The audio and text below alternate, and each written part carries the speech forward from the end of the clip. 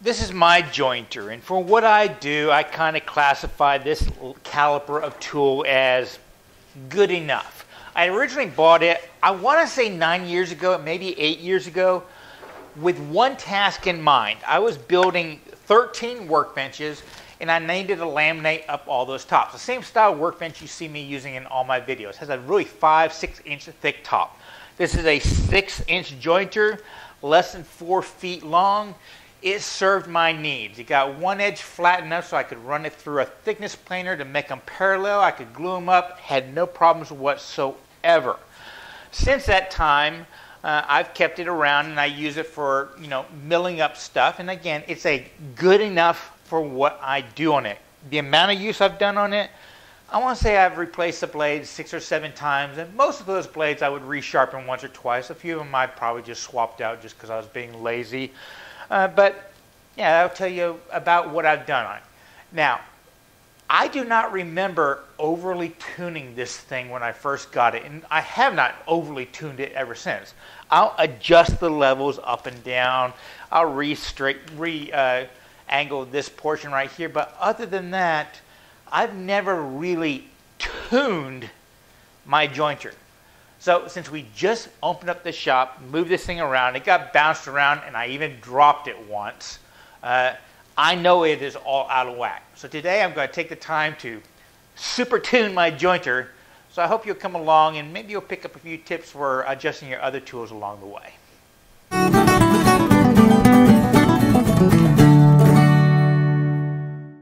Now, tuning and setting up tools is a whole other category.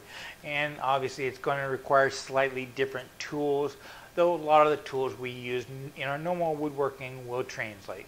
Besides, sockets, screwdrivers, wrenches, that kind of stuff, there are some specialty tools. Now, these are not things that I tell people to go get. It's kind of the type of tools that I tell people, if you have the opportunity at a good deal, snap them up. Here's what I'm talking about. A few years ago, Woodpeckers, the red aluminum company that makes a bunch of measurement tools and stuff like that. Well, they were doing a what do they call it, where they make it something with another brand's name for it, for woodcraft, and under that name it was black aluminum with the Pinnacle name. And for something about the relationship didn't work out, and Woodcraft stopped carrying the Pinnacle brand.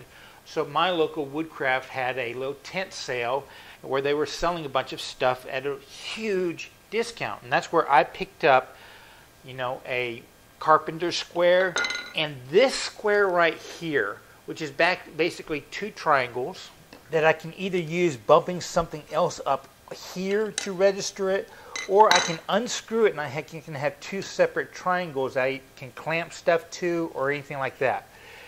I don't use this in my woodworking, but in tool setups and tool fences, going to my bandsaw, readjusting it so it's square, stuff like that, this is invaluable because it's a tool I know will not change. I am very precious with this tool and this ruler right here. I don't really use them in my woodworking very much. These are strictly for tool setups, and it's a resource I like having. Can I do the same exact things with a simple piece of plywood that's cut to this angle? Yes, but I know that even plywood moves and gets adjustment, and stuff like that, and might change up. These are very precise tools that I happened to collect when they were available at an attractive price, and I keep them very pristine for tool setups. And one tool like that I keep is a nice straight edge. This is the one I got. It's 24 inches long, and really for all my cabinetry and stuff like that, if I'm going over, I'm looking to make sure something is flat, I can use this as a winding stick. Just knowing I have one really good metal straight edge that I can depend upon is a true luxury, and I really do pamper this thing. What makes this ruler a straight edge is that one side has a flat, and on this one it's actually hollowed out so it touches, there's a groove right here, so you can be guaranteed it's going to sit flat on something. If there's any kind of dust or something like that in one little spot, it won't affect it that much. And now you can do stuff like to put feeler gauges underneath it. It'll stay on your product so you can use it as a straight edge, not just a ruler. If this thing didn't have any measurements whatsoever, it would be as effective as setup tool as without it as with them. Having the ruler is just a luxury. Now, because the brand Pinnacle isn't being made anymore, or I don't believe it's being made anymore, I haven't seen it in quite a few years, I did reach out to Woodpecker to see if they wanted to showcase one of their current products. It's the same exact thing. They did happen to send me a 3-foot one instead of the 2-foot one because I already had the 2-foot one. But I just kind of wanted to demonstrate on something that customers could get currently. But know that I've been using this thing for a very long time. I'm also a cabinet box maker, and they had these little clamping corners you use to square stuff up during gluing things. And this can serve the purpose of these setup triangles for a lot of the tools I use. Plus, they had the added benefit of being used for woodworking later on. So they sent me 4 of these to demonstrate how they could be used for setting up the tools. So whether you want to call that sponsor or not, weren't tools I really needed. I could get them accomplished, but they were generous enough to send them out so I could demonstrate them to you. Now in this Super Tomb, I'm also going to play around with one of these angle finders. This one just happens to be a Wixie, but most of them seem to be working the same. I'm not 100% sure how to check this, but we'll see how accurate it is. And I'm going to need to depend upon some feeler gauges. You know, these are a standard set that you could buy at most auto places or maybe even the big box store. I also have these no-name brand blade setters that sets the heights of your blade. This was a game changer for me for quick adjustments and blade changes. You just have to set your tool up initially to work with them, but after that, great. We'll discuss these too. Now, a dedicated setup tool that I highly recommend is this from Grizzly. I want to say that they call this their President Special because the owner of the company kind of decided that everybody that buys a tool from them, they really need to have some really fine setup blocks. So they might sell these at or below cost just to get them out in the hands of stuff. And what it includes is a little dial indicator, dial adjustment tool, you know, something to hold it onto a bar, and this magnet. And I will tell you, you've probably seen me using this magnet a lot because I use it as a stop block on my table saw, and there's just a bunch of uses for having a good solid magnet in your shop with a bar that you can attach stuff to. I use it on my lathe a lot to put a light there and stuff like that. This is just a really inexpensive kit that they offer that I'd highly recommend. I will show you how to do things without this, but you'll also see why this is so beneficial during the video. I also have some rust problems because I got rained on in the move, and just being around the shop in that time frame, it had to be stored outside for quite a bit of while. So I got some brass wire sets, some little sanding pads, and then I'll be using Johnson Paste Wax and WD-40 to kind of arrest any future rust developments. Other consumables I think I probably will use in the Super Tune is just some carb cleaner, some axle grease, or synthetic grease. I use this for axles on motorcycles. And I'm going to try out this new WD-40. None of these are sponsored. I just thought I'd try them out. So the first thing I'm going to do doesn't require a whole lot of explanation. So I'm going to go ahead and disassemble it and clean up the different sections. Won't totally disassemble it, just the parts that are kind of obvious.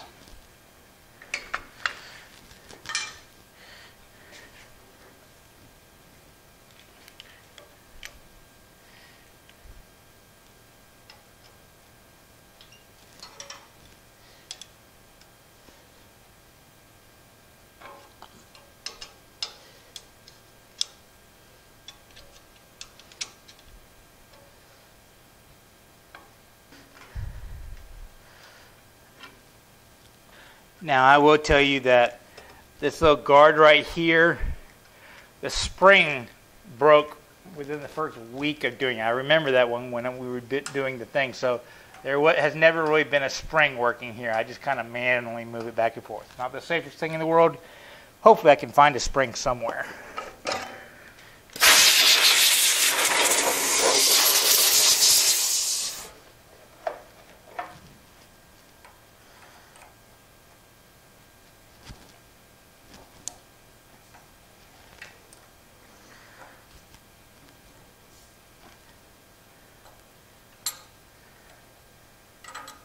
Now you could tell I've sharpened these blades a couple of times because I basically only sharpen the tip. Yeah, it's increasing the angle a little bit, but I don't really care. It makes it a little bit more durable and a lot less work for me.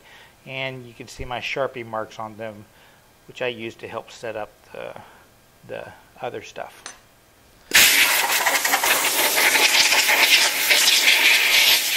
So I'm hoping that's about all the disassembly I'm going to have to do, but there is a chance I'll have to remove these two wings. We'll find out later on when we adjust everything. But for now, I'm just going to surface the tops to make them nice and shiny and get rid of all the rust stuff and make them slick. I want to do that one now before I do all the adjustments, because in case that changes anything. That involves spot sanding to avoid bad stuff, then using WD-40 as a lubricant and sanding the entire setup, cleaning that up, and then using good old-fashioned Johnson paste wax to put a nice protective finish off of it, let it haze up, then buff it out. Now, our normal jointers need to be aligned in several, I guess, planes, you would say. A jointer has, the cutter head, then we have the infeed and outfeed table. And normally the blade comes up a little bit there, so this is a little bit lower. Now, if for some reason the outfeed table is at a slightly different angle, like that right there, your jointer will still cut, but a lot of times it'll add tapers to your board, and I know mine does that too. In that if I plane multiple times over it, a parallel board will all of a sudden become a tapered board. So yes, we need to make sure that these two sections are completely in line this way. Okay, but we also have to worry about twist. So if we have our cutter heads, and that is in one plane, we actually have to make sure that our outfeed and our infeed tables are in that same plane. They're all in line. And it is really kind of common that they aren't. Sometimes your infeed will be at a slighter angle, and the other times maybe your outfeed will be at a different angle. So as you're moving the board over it, in order to line everything up and you're putting pressure down, you actually induced a fraction of a degree of twist in your board. So it's not as accurate as it can be. So the one plane that we have to focus on is getting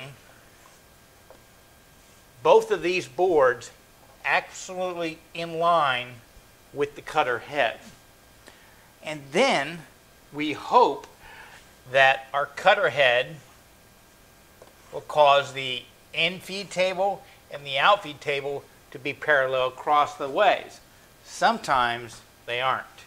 One will be slightly out from the other, so you still have to work that all out. So we're, just like in a board, we're not only worrying about straight boards, but we're also worried about the twist that this thing is supposed to be getting rid of, but it could actually induce. Now, as stated earlier, this is a 6 1/4 jointer, and they call this a dovetail style jointer. And frankly, I'm of the strong opinion that most of these in this size, this length and stuff like that probably come out of the same molds at some factory. And everyone puts their own paint, their own base on it, but this section right here on almost all of them seems identical to me. But what it is they have these 45 degrees. We have 3 main parts, and as you move these in and out, they slide up and down on those platforms to make them rise up and down. And these platforms are what keep it parallel to each other as they go up and down. You also have a section right here that the bearings for the cutter head ride on, and we can adjust those there too. Now the setup gets its dovetail name by how it attaches the bed to the base unit. Notice you have two dovetail slides right here. This one is actually all the way against metal, and this one right here has a little bit of a gap. There's actually a bar inside that gap that you can actually loosen and tighten, and that's how we can actually loosen the joint over here so this unit could rattle back this way. But that's how we're able to get adjustments for parallelism this way and that way. Because if I loosen this up a little bit, I can raise either this side or this side and put a slight shim on that bed coming up, and then you tighten it back down and it locks it down, and you put a thousandth of an inch shim on this side, it actually exaggerates out this direction so that you can adjust both that way and left and right. If you put equal number of shims on each side, it will lift this edge. If you put one more on this side than that side, it will change its direction. And you loosen that gib up with these screws on the side. And notice that both the infeed and outfeed have that gib adjustment set up. They're almost identical, so you can adjust both the left side, or the front and the back, that way, and this way and that way. Now, I don't know if there's a traditional order of what to adjust what. My opinion is I'm just going to start. And I'm going to start by aligning the infield with the cutter head, making sure that they are both in the same plane. Now my jointer has a wheel on this side that I can use to adjust it up and down. Some of them have a wheel right there, some of them just have a little bar, some of them have a real long bar so you don't have to reach underneath it. But my objective is I'm going to use my short straight edge, short, long, I don't think it matters. But I want to line this up so it just is in line with one side of the cutter head. So I'm going to use my short 2-foot straight edge. You can use long one, short, whatever. And I like having the cover off because I can use my thumb on the belt as a little friction point to move it back and forth. And all I'm going to do is coming over to the very edge right here, I'm going to adjust it so that it doesn't move my ruler whenever it touches. So I'm raising it up until it moves it ever so slightly, right there. Put it back. It moves it, so I now need to go down. Now, there's some slop in my wheel. You'll have to take into account that. A little farther down.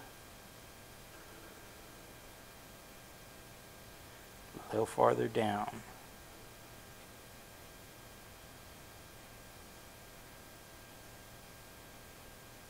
Right there, it doesn't seem to be moving anymore. So I've got just perfect. Now if I come over on this side, it's not touching. So I do not know if that's too low, and that was the high side, so I just lowered it down. So now I'm going to raise it up some and redo the entire setup on this side. Ever so slightly touching now. I come over here, I do the same exact test again. Notice it's moving it. So this, we now know, is the low side. Another way we can test it is with our gauge. Basically, I've got my arm set up on the magnet. I can lock the magnet down or secure it pretty tightly. This one right here has kind of adjustment. If you go a little bit, you can slightly move it around. And then, basically you have your little feeler gauge down here that goes up and down. So if I set it to 0, twist this so it's sitting right at 0. Right there. As I move across something, it shouldn't change its thickness as much. That's how you can test to see if something's really flat. So obviously this is machined flat right there, so it's not registering. So if I were to come over here and put it right on the circle and go back and forth until I get the high spot, and move this over. So right now is right at 0 at its high spot. And then I come over to this side and see the high spot is a good quite a bit up. So that basically tells me that we are roughly 6 to 7 thousandths higher on that side than we are on this side. Now I can adjust that by either doing loosening up those gibs and putting some shims on this side to raise it up so it's equal to that, or I have another option of putting a shim underneath the bearing right here, meaning I want to slide a shim underneath the bearing that's holding the cutter head. Now I'm going to be using a tin can, aluminum can, just because it's what I have and it's cheap. You can actually go get feeler gauges if you want to sacrifice them and put them in there, so you can put exactly the right size on there. But here's a cool thing. If you're just putting a thin piece of that aluminum, if I put it on the very bottom, it's going to lift up the cutter head the full thickness of that aluminum. But if I were to bring it over and place it over here on the side, well, it's pushing the cutter head this way. So part of the thickness of that aluminum is lifting it up, and part of it is moving it over. I don't really mind if my cutter head goes this way or that way as long as it's parallel. That's just a microscopic skewing. So if I don't want to go the full thickness of that aluminum can, I can just slide in the shim over on this side. Oh, and FYI, an aluminum can is only 2 to 3 thousandths of an inch.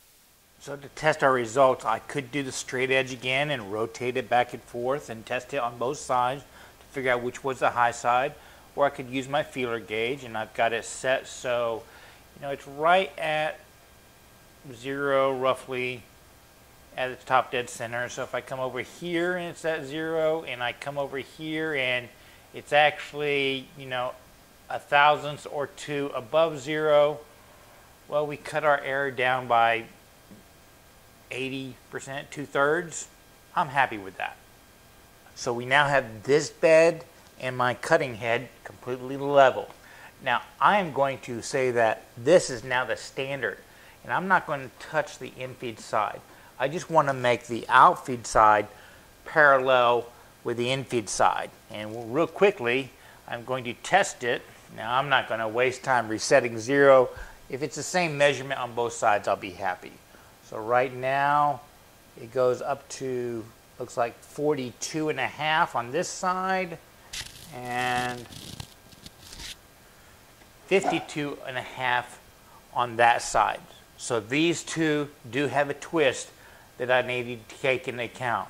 But before I take that into account, being this the high side, so I know I need to raise this side up a little bit, I want to check to see if they are parallel. This way. Maybe I can kill 2 birds with 1 stone.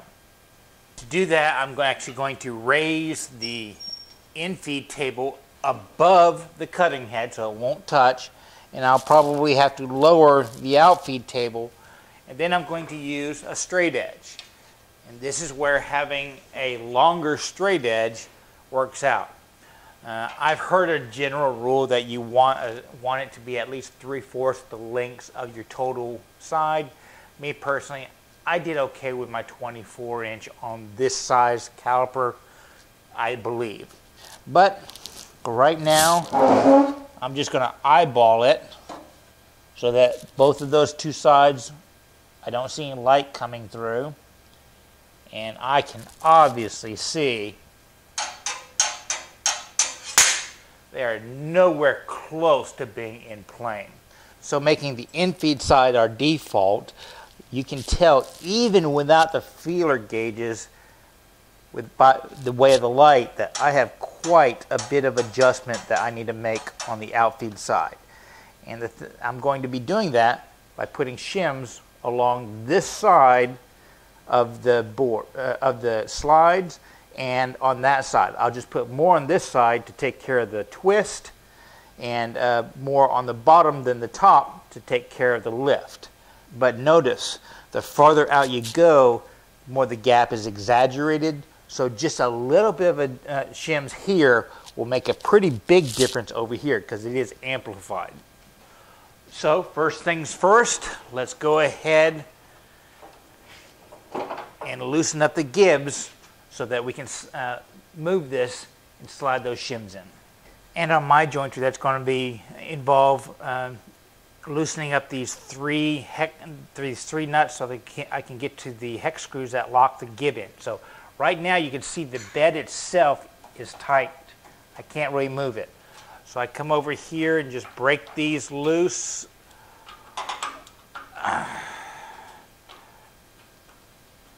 Then loosen up these hex screws. I'm just going to loosen them all the way up. I'm totally resetting everything, so I'm not worried about it. And you can see that this doesn't take too long. Now these hex screws are kind of what will set it after the fact, after you do all your adjustments, so it won't go out of adjustment. You don't want to get them too tight when you redo it because you do want this thing to slide. But mine also has this manual one with a little lever. So right now, if I'm making adjustments, it's not going to move anything. So I can come over here and use this manual one to loosen it up, to add my shims, then retighten it up, test everything, get it the way I want, and when it's all set, I come back and do all these locks things. But right now you can see it's loose enough that I should be able to get shims in underneath there to make my adjustments. Now I am sure that there's some kind of math that will tell us exactly how much shims you can do for a certain distance. I'm just kind of eyeballing it. My thinking is I want to raise this side up, so I'm going to put 2 shims on the top and bottom to lift this side up more than this side. I'm then going to add 2 more shims for a total of 4 down on bottom right here and 2 on this side, so that the back will have 2 extra aluminum cam spacers to lift this side up, and this side will have 2 lifting this side up. And hopefully that'll work. Let's test it out.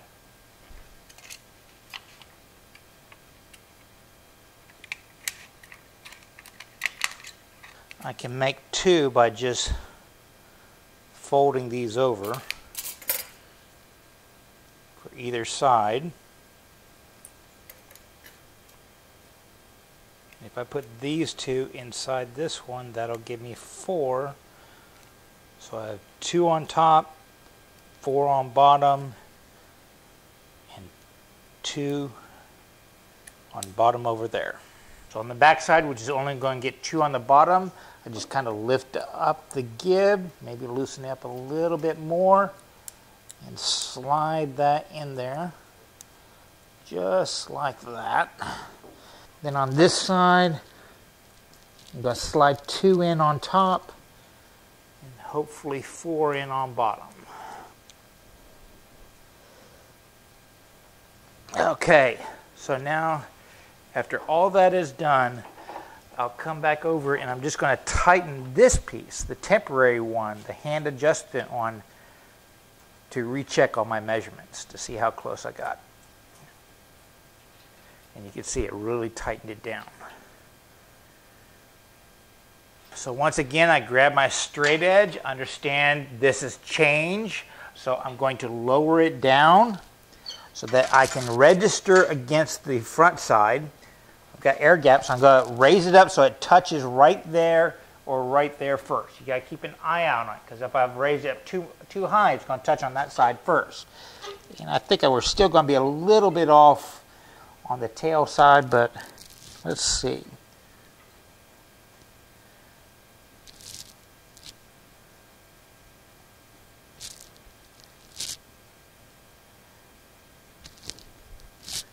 Whoa.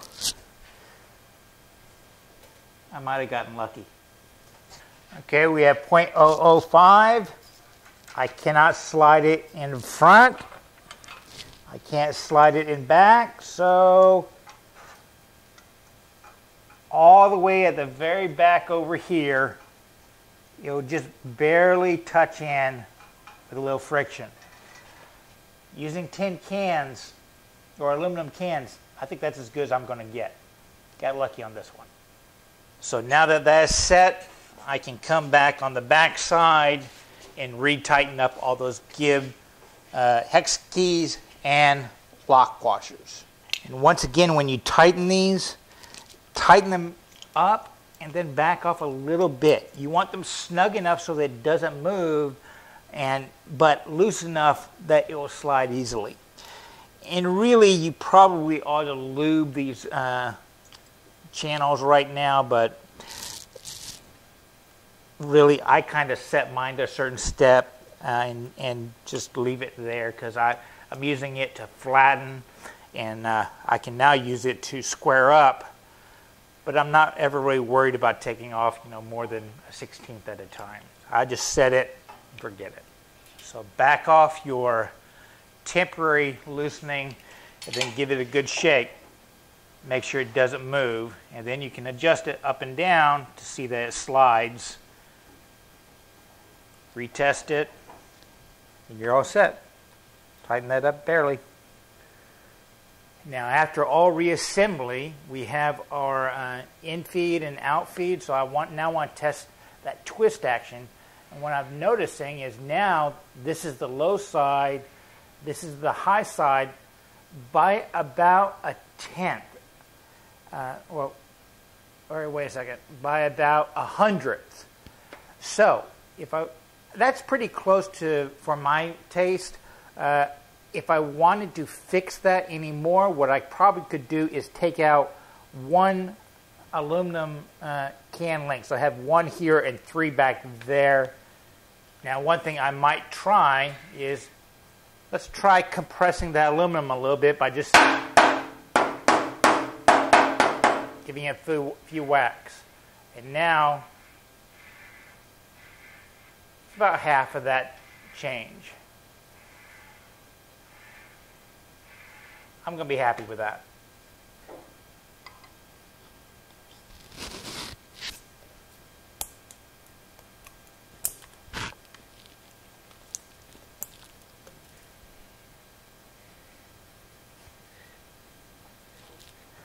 Next up, I'm going to attach the fence runner on these 2 slots, making sure that it's also parallel here, which if it's not, would involve putting a shim up top or down below to kick it out one way or the other.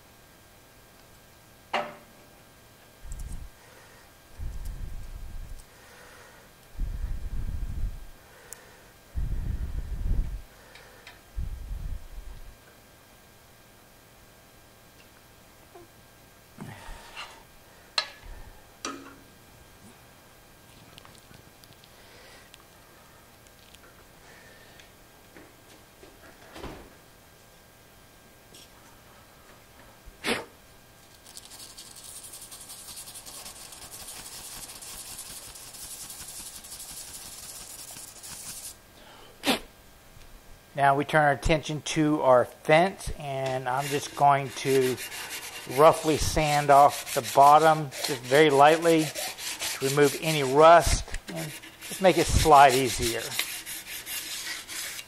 Rub a little paste wax in, and you can see the mill marks are still there, so it'll kind of hold the wax in there and just kind of continue to lubricate over time. Then slide it on, making sure you get the nut in the right orientation. This particular one has these 2 little wings right here so that it won't rotate within here, so my locking screw will lock it down.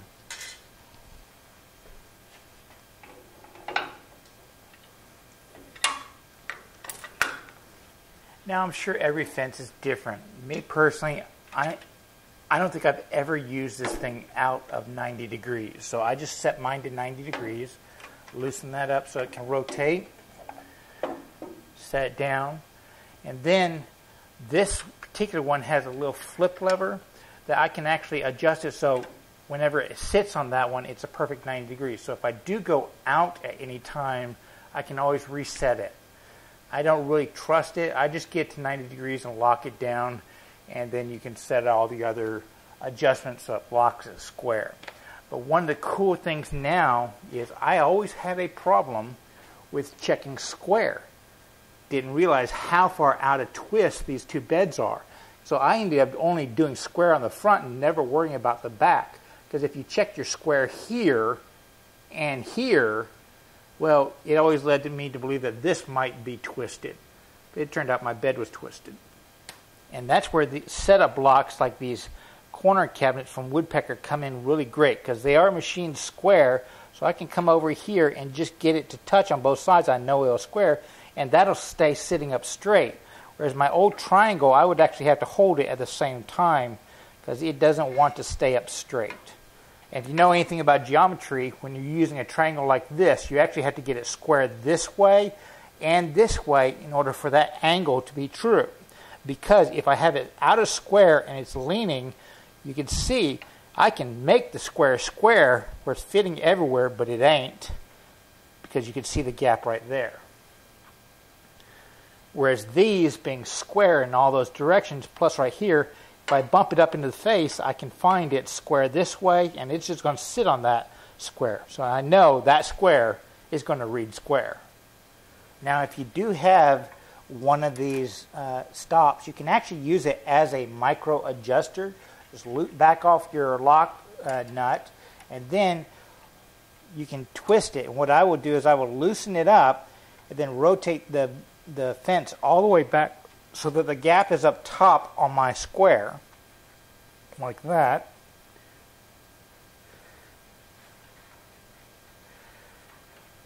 And then you can tighten into alignment using the stop.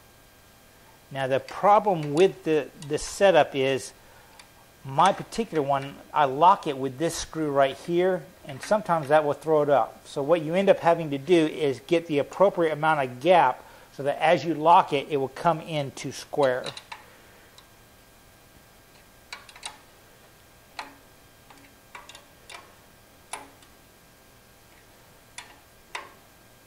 So I slowly bring it into square, and if I lock it, it slightly goes out, and then lock your lock nut. You now have a perfect 90 degrees in front, and within 1/100th over 6 inches of 90 degrees in back. Good enough for woodworking. Another way to check it would be to use your digital thing, square yourself up and zero it out.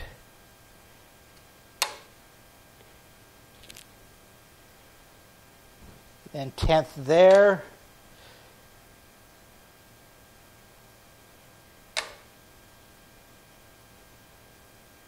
Within the 10th. I'm happy with that. So there we go. The jointer itself is now super tuned. And remember, those digital readouts, they round up. So it could be 0.006 or it could be 0.14. It would still read that 0.01 or 0.014. Well, you get the idea. The only thing left is sharpening the blades and installing them and getting them lined up. Now, I'm going to leave the sharpening up to you to learn, so it could be just like you're putting in new blades this next step.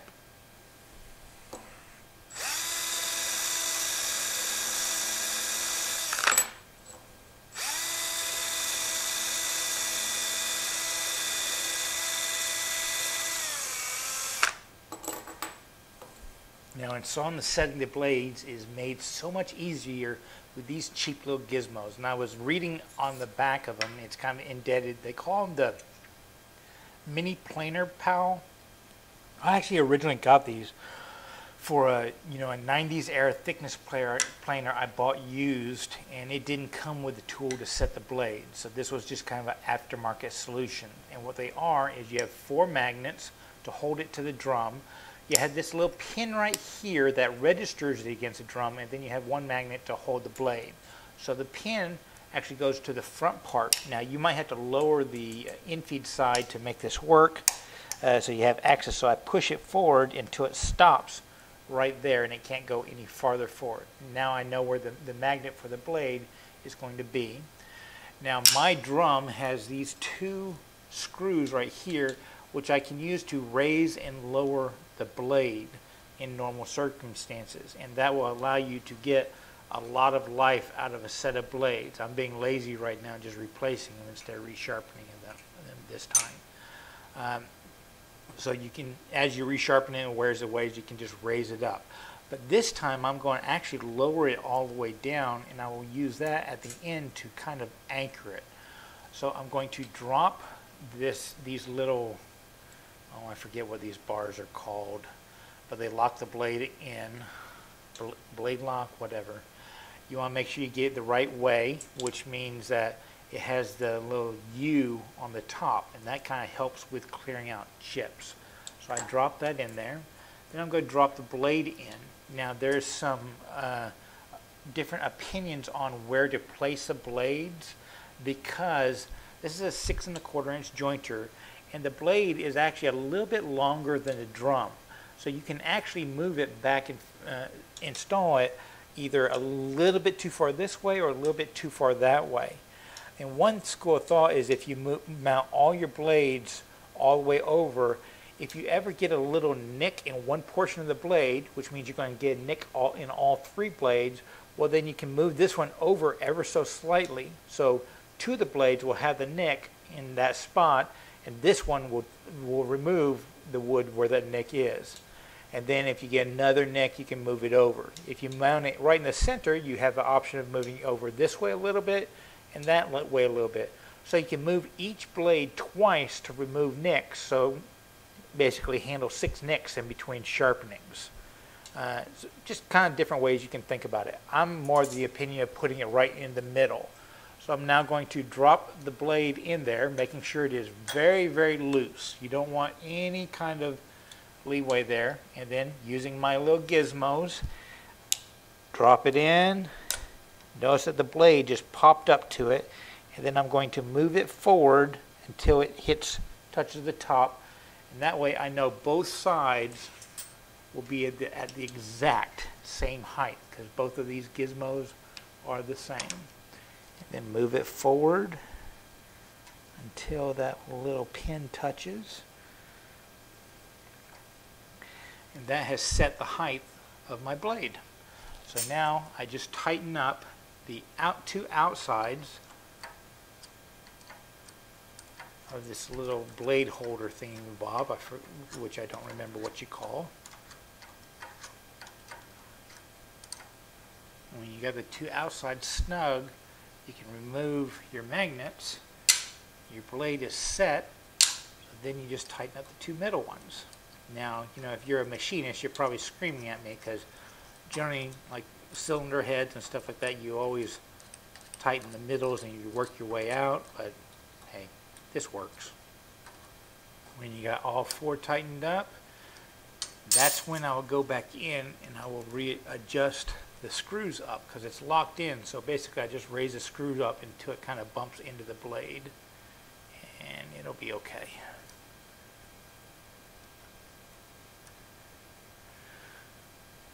And you can kind of check the registry, because if you look at the gap on the blade against the drum right there, you can see it's very, very even all the way across.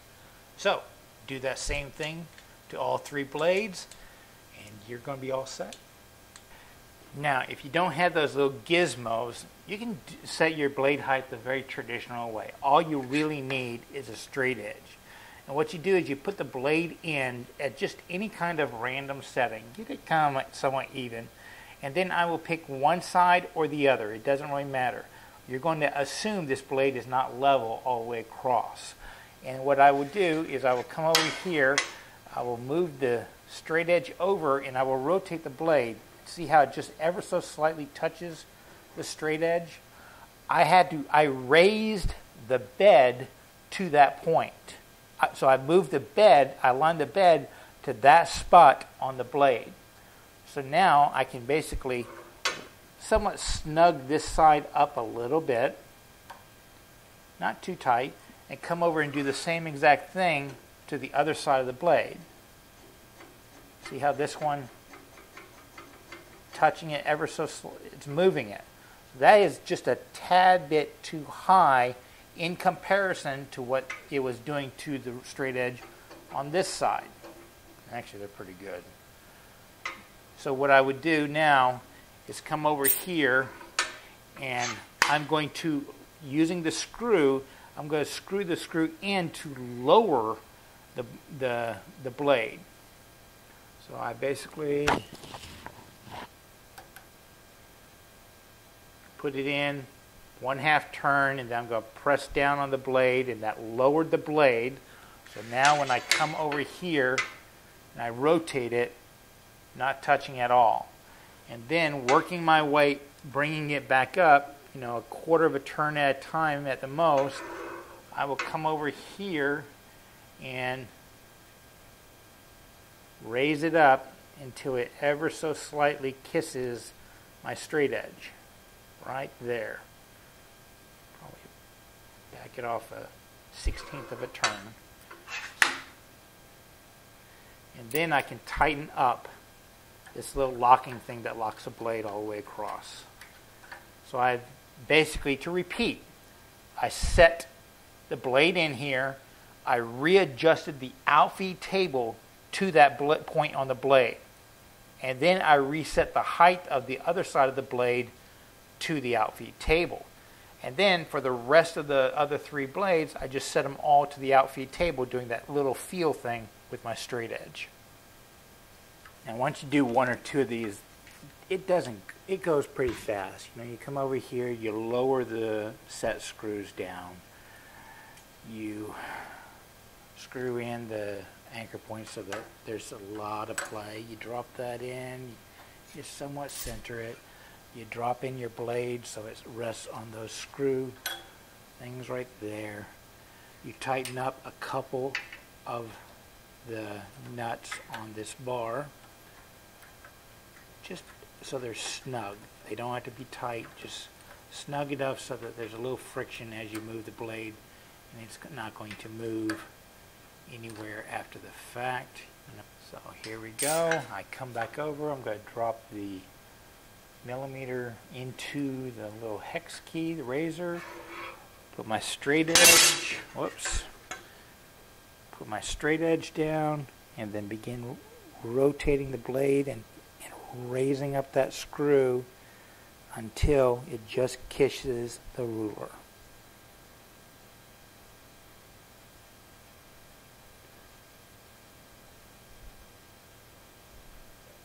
Right there.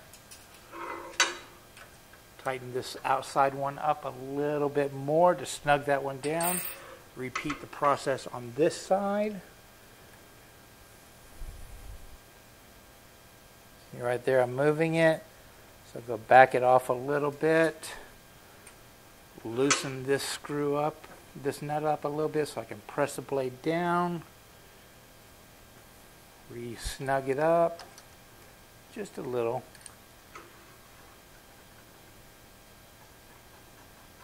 There it goes. So now that those are touching, just retighten it up. So that was roughly 2 minutes per blade. So within 10 minutes, you could not only put in new blades, but set them, even if you don't have the little gizmo.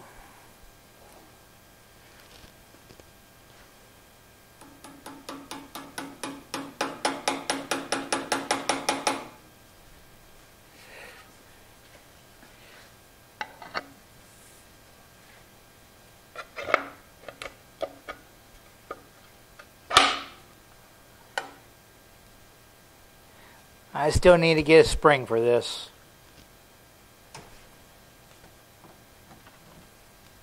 So here we go. Let's test it out.